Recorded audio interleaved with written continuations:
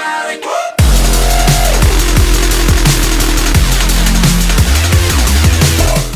Hello everyone and welcome back. This is week 4, match 3 of the TNA backside of the dual WWE Universal Mode series.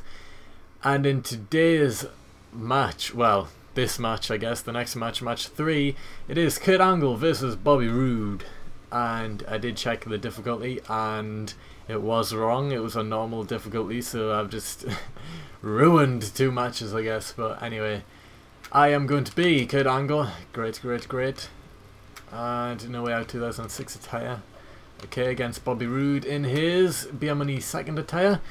Okay, so good match. I think this one's already happened as well, but they do like to replay a few matches on Universe Mode. I have seen that happen before.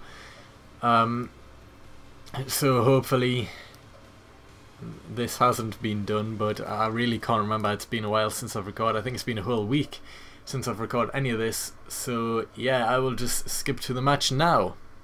And we're back in the match, and for a change, this match didn't start off with someone going to the announce table.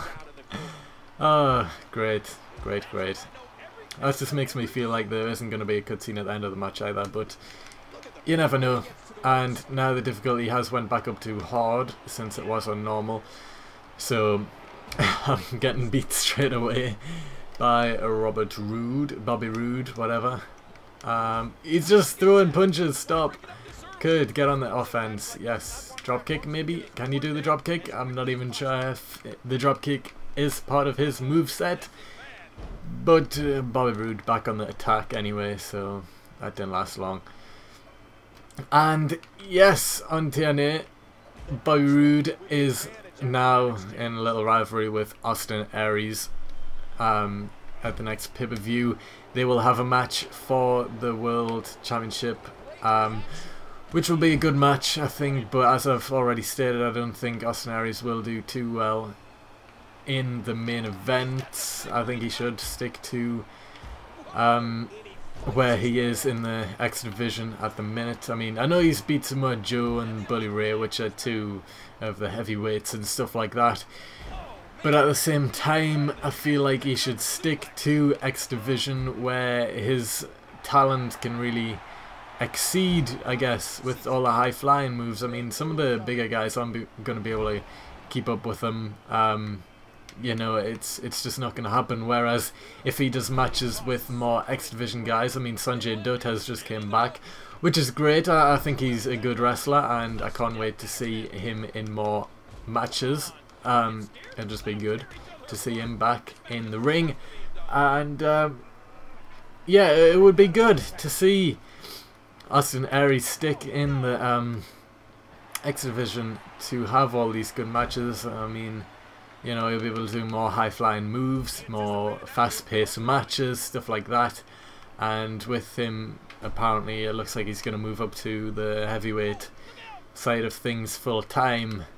He's not going to be able to do all of his high-flying moves as much. Well, more in-ring moves, I guess. I mean, there's AJ Styles, who is sort of the same build and stuff as him, who can do all the high-flying moves, which is good. He'll be able to do some good matches with him. But with people like Bobby Roode, will he be able to do all the high-flying moves? I don't think so, I'm afraid. So yeah, I don't think that's gonna happen or be as good, really. So yes, Bobby Roode, where you playing at? Just beat Austin Aries and make him go back to X Division.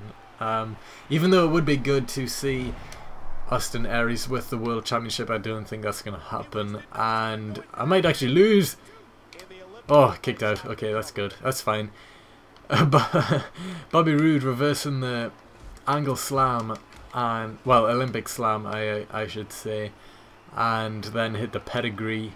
I've never actually seen Bobby Roode do the pedigree. I don't think that's right, but I'm not going to complain. He might do it sometimes, I don't know. He could do, but I've never seen him do it, so yeah. Now he got the win as well. It's stupid how you get one chance to kick out, and if you miss, then that's sort of you done for the whole rest of the match. I mean, you would have lost if you missed the pin. since it doesn't let you start kicking out straight away, it goes up to the 1 count, which is stupid. Don't bring that over to WWE 13, please. Let us just kick out normally, as we did do. It was longer matches then, especially when you're playing online with your friends. It was just good, whereas now it's like, if you hit 2 finishers, then the bar's too small and you get 1 chance to kick out, and you're not going to kick out. Not as good. I like having long matches with friends where you're just involved and it's like, oh, I could win right now, and then you kick out and you just say, ah, but now it's like, yes, I've hit 2 finishers, oh well, good game. You know, game over. That's it. Full time, blow the whistle, just get stretcher. Well, you wouldn't even need stretcher because the match wouldn't have lasted too long. Just like, oh well, it was good while it lasted, let's have another one. Whereas you could have like a 15-20 minute match where you hit thousands of finishers on each other and you still manage to kick out, and it's like, what? How long is this match gonna go on for? They could go anyway. But yeah, my opinion on the 3 count thing, just I'm not too fond of it. But let's see if Bobby Roode will miss this one. I mean, reverse it, will he? No, he won't. Olympic slam, hits it, goes for the pin. Kurt, go for the pin. Yes. Ref, count. 1, 2, 3. Picks up the win. Kurt Angle defeating Bobby Roode by way of pinfall. Will there be a cutscene? We will soon find out. Let us see now. No, there won't. Oh well. If you enjoyed this match, give it a thumbs up. As always, subscribe above if you would like to see more. Check out Unknown Logic 11. His link will be in the description for the WWE side of things. And other than that, I will see you in the 4th and final match. I will see you then.